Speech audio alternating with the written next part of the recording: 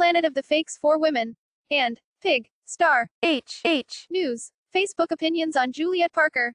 Photographed a pregnant woman for a model call last week and she mentioned texting her husband when she was done. While we had 2 mutual friends, she didn't know anything about me, because sometimes you just never know. Shannon Shopfield, at least she was safe.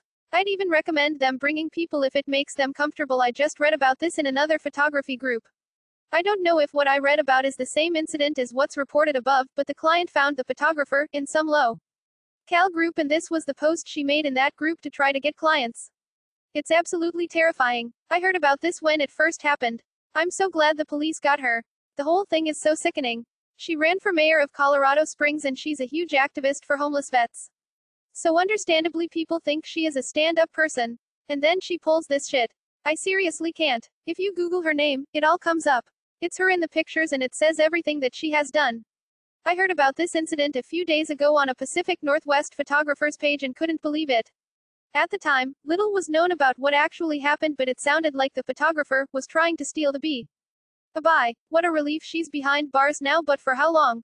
This world is so keyed up.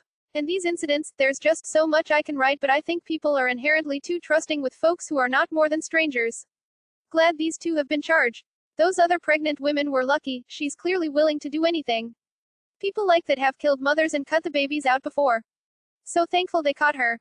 Full video link in the description. Please like, comment, subscribe, follow, hit the bell, and, if you get time, go to www.amor-ica.com.